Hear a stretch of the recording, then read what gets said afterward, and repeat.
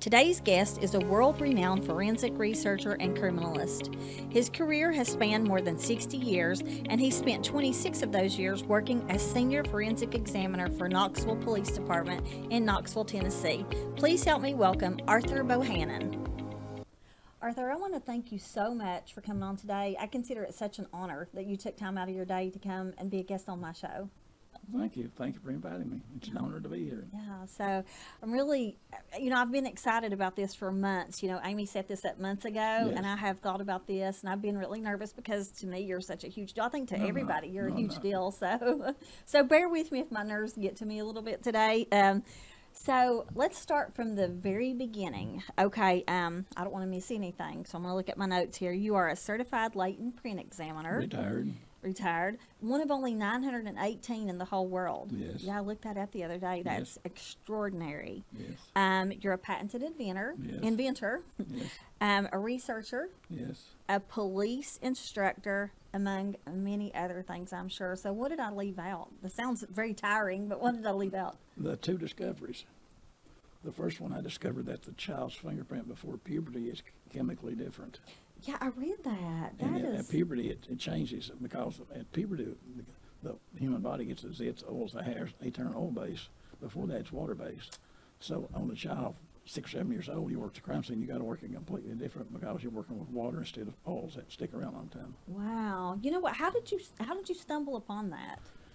We had a couple of kids in Knoxville that was kidnapped and got the car of one of them within a week, 10 days.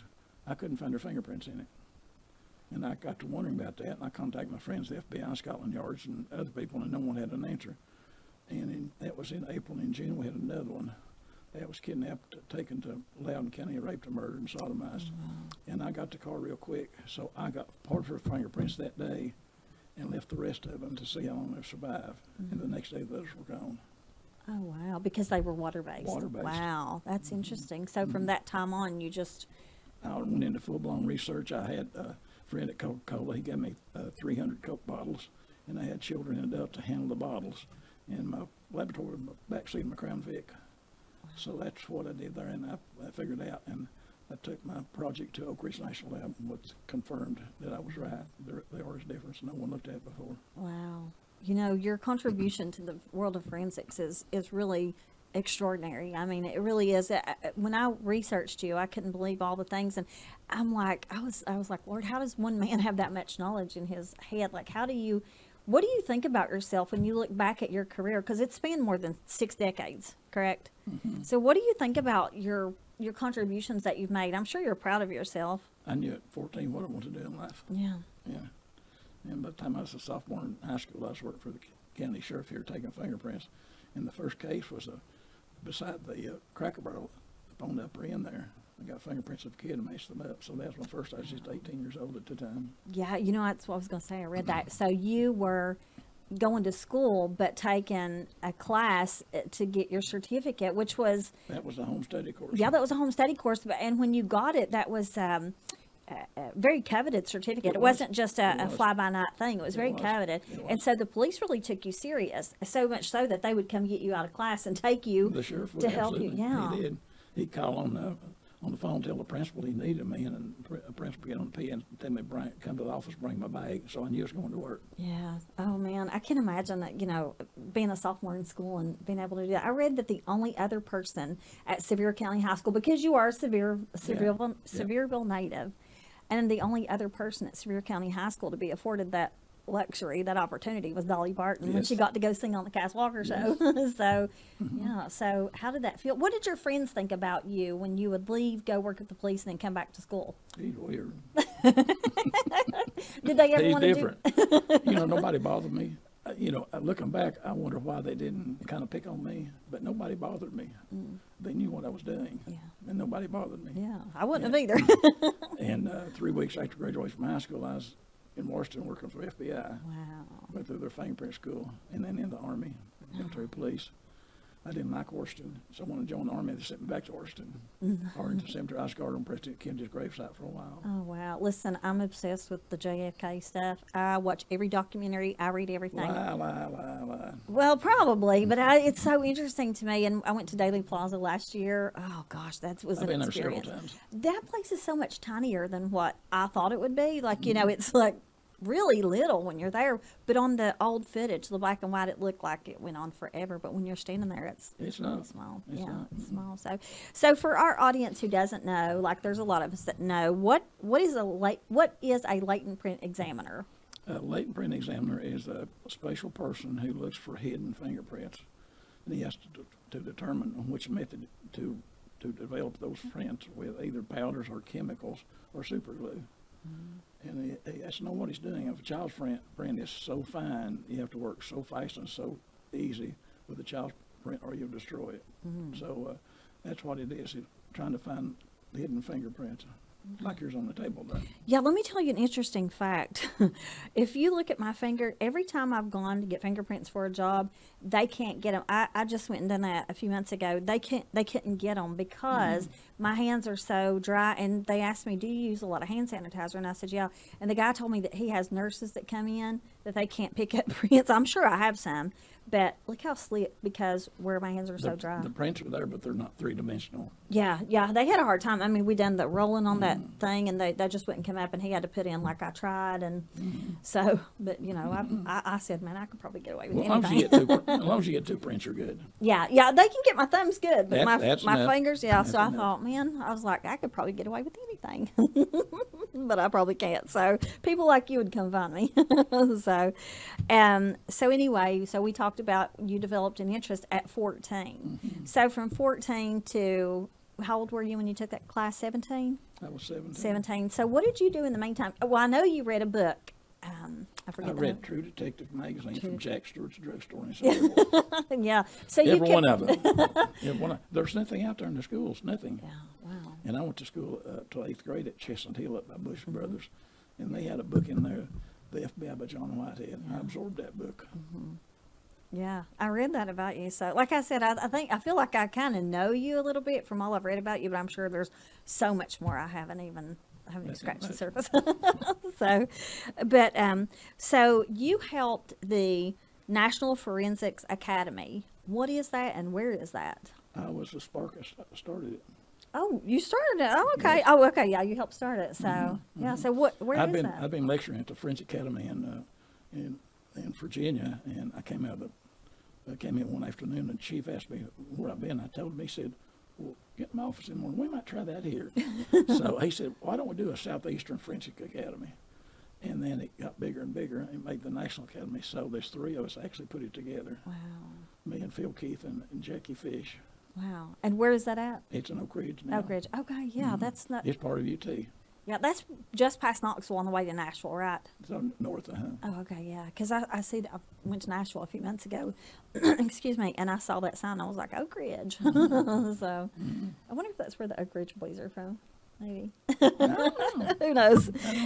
Anyway, so as we talked, you led the research in the chemical differences between children and adults. Yes. Yes. So explain to me, like, so was it just something that, I mean, I know you explained to me how you did that, but what prompted you to think, like, there's a difference here, I just got to figure it out? There was no answer. I was challenged. Oh, okay. And it took about a year to figure out what was going on. And Oak Ridge helped me determine what it was. And in 1995, I was keynote speaker at the World Conference in Anaheim, California. I got up to speak, and they turned the lights down, and I started talking. People were talking. These interpreters brought with them. They didn't understand hillbilly. So they came all over the world. I got a lot of reviews out of that one. Wow. Because, wow, we didn't know that.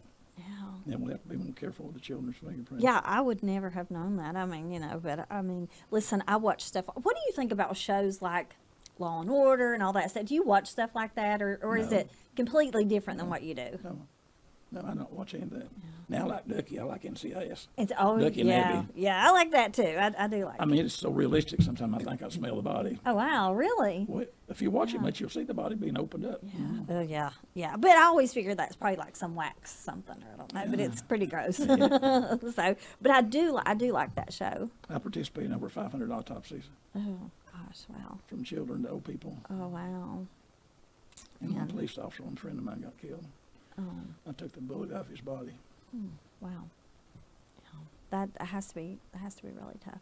It is. You know, I couldn't do something like that. My mom, she was a nurse before she passed away, and she would always beg me and my sister when we were younger, go to nursing school. And I'm like, listen, I can't stand to see somebody spit, let alone bleed or like, you know, like anything else. I couldn't like give shots or anything. So I couldn't imagine what you go through. I mean, and I always say that stuff is a calling. So for you to do that, that was a calling, you know. It wasn't just something you were like, hey, I'm going to. I've been involved in 8 plane crashes worldwide to cover human remains for identification.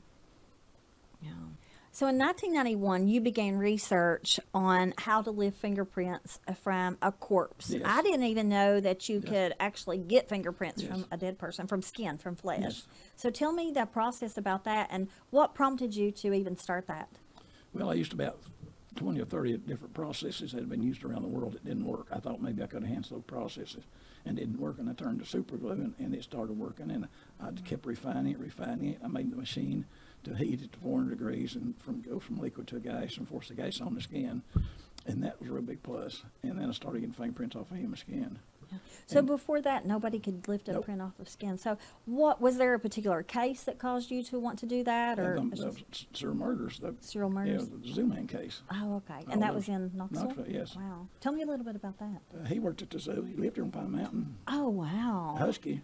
Oh, wow. And he was picking up prostitutes and killing them. We were still missing 2, and they probably were in the barn that burned. And narrowed it down and finally got him in, and he got 14 different personalities and all that stuff. So, you know, it's one of those things with him. But anyway, he'll never be out of jail again in his life. Good. So I always thought there should be fingerprints in arms and legs. Yeah, And that's... it took a long time to get it.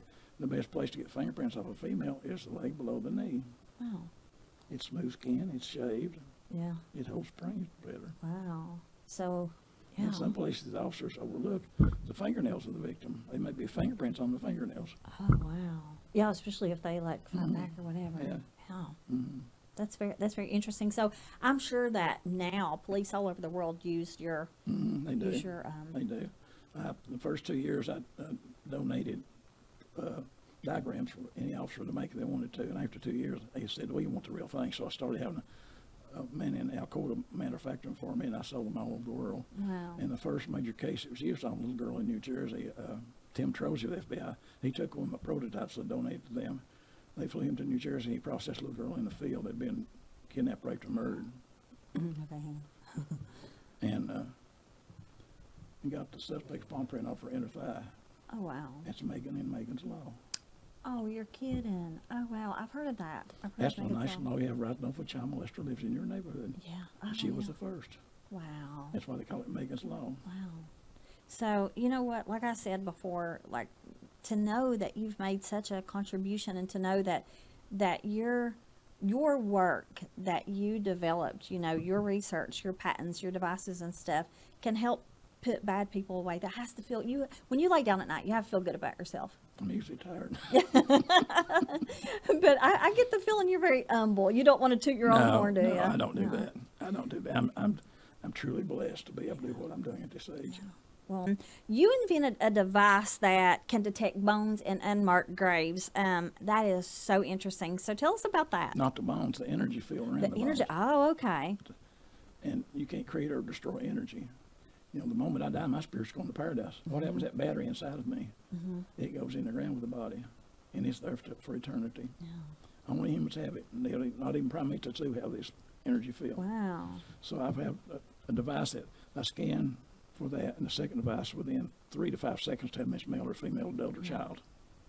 Gosh. 99% accuracy rate. That is so fascinating. I know I keep saying the word amazing and fascinating, but it is. I can't get over that, you know, these are things I wouldn't even think about. Like, Well, I was challenged on that. oh, The old okay. cemetery in downtown Danbridge, Sheila Evans, retired school teacher, historian, took me over there, and she showed me how she locates graves. She said, "Here's a rock, and way over there's a rock. Will we ever know if somebody's buried in between those rocks?" I bet you can find out. Yeah. So you like a challenge. So I went home and called Dr. Bass, Dr. Arpad Bass, Dr. Rick Snow, Googled it, nothing there, read the Bible, took long walks, hugged a tree or two, talked to my dog, and the third morning I woke up, I had an answer. It was a gift to me. Oh, good. That's why I never charge for my service. Oh. Never. Yeah. If they want to give me gas money, that's fine, but I'll never charge for my time. Oh. It's a gift to me, and I pay some to you. That is so sweet of you. So you feel like that the Lord gave you that He gift did. then? Yeah. So who is, you said Dr. Bass and Dr. Snow? Or who are they? You know who Dr. Bass is? No. Doctor, he's over the body farm, Dr. Bass. Oh, okay. Dr. Rick Snowstead, he got his master's there, and he goes all over the world with the National Center for Missing and Exploited Children, digging up graves of children who have been kidnapped and murdered. Oh, wow. Dr. Arpad Bass developed the device that Kaylee Anthony case, and he said that there'd been a body in the back of that car. They took him down there. Yeah. And the family kept saying it was a squirrel. He said no. And how he did that at UT, he got permission from one of the casket companies. He drilled holes in them. He'd collect the gases. He found 2 gases unique only to human. And he named them putrescine and cadaverdine. Wow. So if he finds those 2, then human's been there. You know what? I gotta keep my mouth shut about that case because I got my opinions and I know that she went free, but I can't say anything. But had I been a juror on that case, I probably would have voted entirely different because the evidence was all there, but hey, whatever the jury said, right? Yeah. So I want to talk about your work at Ground Zero. You were one of only 6 first responders in the whole state of Tennessee to Yes. get called to Ground Zero the day after 9/11 No, happened. we actually were activated about 4:30 that afternoon. Oh, wow. And they said, get everybody together you can in Tennessee. And so we met. We had 3 from the Nashville area, and Steve Tender and Fred Berry from Knoxville, Berry Funeral Home, and me. We met behind Berry Funeral Home on Chapman Highway. And by 6:30 the next morning, we were headed out. Wow. How long did you stay up there? 59 days. 59 days. Wow. So tell me what you were called for. Were you called for, I hate to say recovery, because was anybody recovered alive? I can't remember. That's been so long ago. Or was it just like, Not not they might search and want to, rescue, but yeah, maybe yeah. recovery? I didn't get on the heap. That wasn't my job. As the firefighters would bring the human remains out, I would document where they got them. Oh, okay. The chain of custody. Now, if it's part of a uniform, those dignity and respect, they went out immediately in ambulance to a medical examiner's office and a police escort. If there's no indication it was first responders, then we got 4 or 5 of them in the ambulance together. And I worked there 2 weeks, got sick, had to come home. I went back and they put me in the medical examiner's office when the chief medical examiner found out what I'd done. He said, I need you to collect DNA evidence. So I started working with a DNA recovery team. That had to be so heartbreaking. I can remember, I remember the day it happened. I was at work and I heard it on the radio. And then when I got home that evening, and when I watched it on the news, it devastated me, just like it did everybody else all over the world. But how did it feel to actually be there during that time when all those ruins were there? I mean, it had to be. Like, I've gone to Ground Zero after that.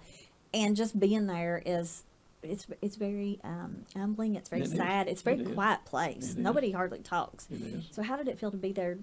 The First next time I day? went in with Steve. No, the next day I went with Steve. He was supposed to go in on day shift and he got knocked to evening shift. I was the first of our team to go into Ground Zero. And I walked out, Fred Berry walked out of the hotel with me. And he said, here's your ride. And New Jersey State Troopers, 2 of them in the car. And I got in the back seat. Somebody else I don't have a clue who the other one was. He said, fasten your seatbelt tight. We're going to fly. Boy, they did. Wow. Up on sidewalks, around cars, just Wow. wide open. I said, buddy, don't have to get there that quick. And he said, I've got my orders. And he took me to a place. He knew where I was going. And he said, walk up that street toward the light. And the temporary morgue's on the left there. So I got out and went through shotgun checkpoints with my ID and walked in there. And they just, who are you? What are you doing here? Well, I was just retired police officer in Knoxville. We were all buddies then. And I talked a while, went on up to the second story Whoppers and got some gloves, a couple of things, came back down, was standing there beside a big old track hoe as he was gently getting the debris out. And all at once, somebody yelled, and he just stopped. Big old lights on there, and I remember it sounded like the big old track hoe just went down to nothing, probably silently. And 2 people scrambled up, and they saluted something on the ground. They took a gurney up and loaded a part of a body, part of it, part of service, and brought it back down. And we put it on the gator and took it down to medical center's office. And when I got there, I looked at the others, and there's tears coming down their faces covered with the dust. You see flow marks down there. And I did that, yeah. It was a very sad time in our It was. country. And was. I, like I said, I told you that I watch all the stuff about JFK. I also watch a lot of documentaries about 9/11, and I just watched one the other night that I hadn't seen. I forget what it was called, but it was like 3 or 4 parts, and it just brought all that back. It's really hard to watch, even after almost 20, 23 years now. Yeah. This September will be 23 years. It's still really hard to watch. Well, so. I do a program every year at the Alcatraz Crime Museum for them, and get a lot of response down there. Yeah. So you've also worked on thousands of other violent crime scenes, along with, like we mentioned, the body farm and stuff. What was one of the worst you've ever seen? You don't have to go into detail, but what was one of the worst you've ever seen? What hit you the hardest? The kids? The kids. The kids. Yeah. And I was appointed deputy coroner for 5 years, and then we shot the coroner. He was a child molester.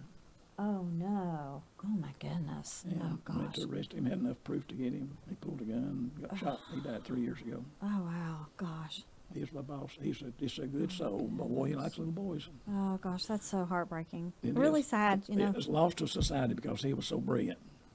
Yeah, yeah. You know what? Some people hide in plain sight.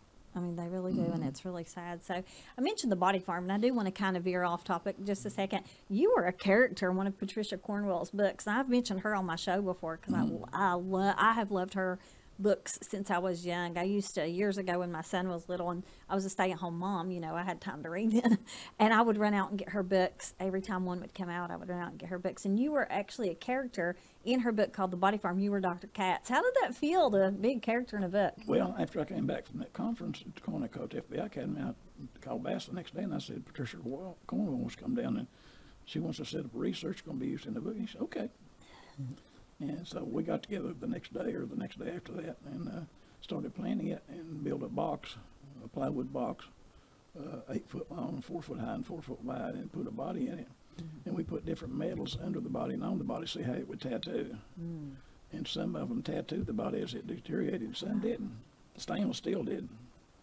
So we were shocked that's what's used in the book. And then she got in the book with using super glue. Yeah. That's so cool. It's really cool that you were, you know, and I was telling you earlier before we even started that I just think it's interesting that I read a book that the character was based on you many, many years ago. And here we are today, like sitting down for an interview. You never know where life's going to take you. No, you know, you just never know. So, so you're also a writer as well. We're Yes. going to talk all about Patricia Cornwell, but Yes. show me some of the books that you've written, and then let's talk about them. Well, this is the Grace Creek Baptist Church. I've got 4 volumes. I got one more to go. And I actually went through 50,000 pages and condensed it down to about 500. Oh, wow. Some of the records. And this is my story. This is my biography. And it's done real well. I sold 200 in that last year. Oh, wow, that's great. Yeah, I saw that on Amazon, Prince of a Man. And you told me that if you want to share about whose fingerprint that is, or? Yeah, it's my son's right thumbprint. I made my logo in 1990, and he was killed 2004 as a UT police officer, got run killed by a semi. So I think that's so, you know, that's so great that you'll always have that, you know. So yeah, so this is his book, Prince of a Man, his biography. If you want to get that, that's actually on Amazon, and we will include all the links to your Amazon and stuff like that at the end of the show. Now this is a historical fiction series. My grandfather fought in the American Revolution. That's book 13. This is book 12. Oh, wow. And I brought my son back to fight in the American Revolution with the sheriff in Jefferson County, Jeff Coffey. Oh, wow. So they're both in this book. Oh, okay, cool. So book 12 and 13. So Henry Bohanan's journey. You know what? I saw that. Okay, so there's a Facebook page. Yeah. Yeah, and I saw that. I saw Yeah. this picture on there. Well, And you're a prolific writer. I want About Face in the fall. And this is a science fiction.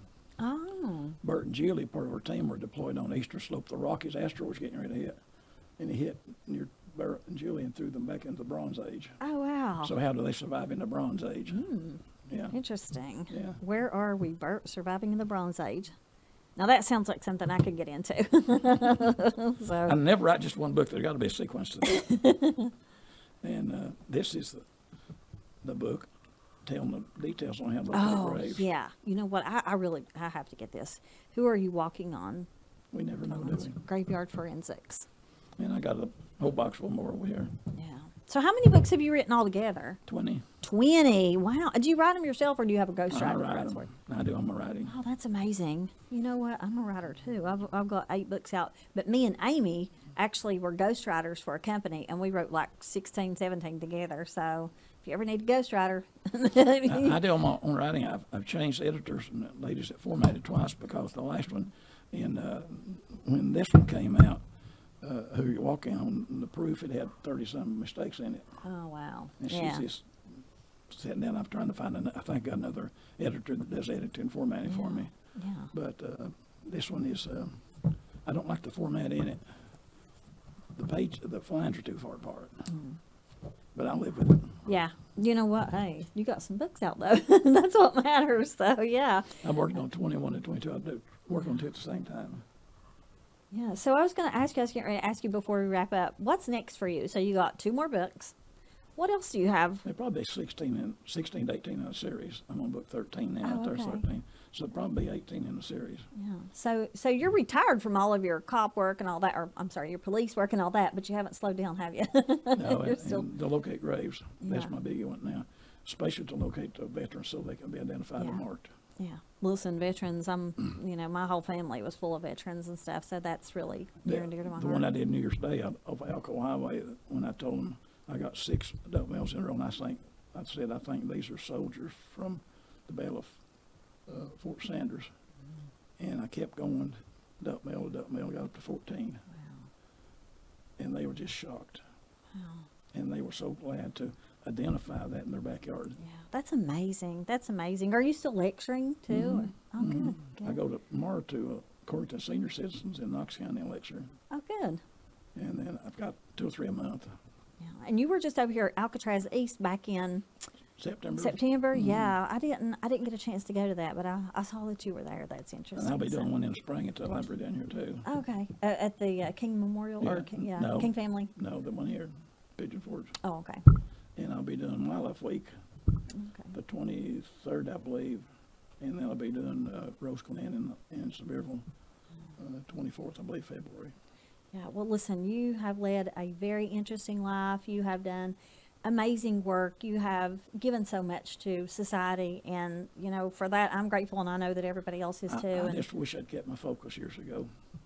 Too many distractions in life. really, wow, but look at all you've done, though. Oh, yeah, you know? I'm blessed, truly Can't blessed. downplay your accomplishments because Truly you're a blessed. great man. Truly blessed, thank you. Yeah. So, well, I want to thank you once again for coming on my show.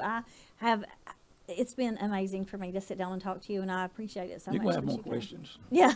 Oh, yeah. I'll have more questions. So, yeah. So, thank you guys for joining me today. I know you've enjoyed listening to Arthur as much as I have. And stay tuned for another great episode next week. And remember to always dream big, because big dreams do come true. They do. It's little hands that make a big splash. A little bit of pride after a great big slide. It's a little family time, a little bonding, and all the biggest laughs. It's the little things that make the biggest impressions. Wilderness, a big world made up of little moments. Plan your vacation at wildernessatthesmokies.com.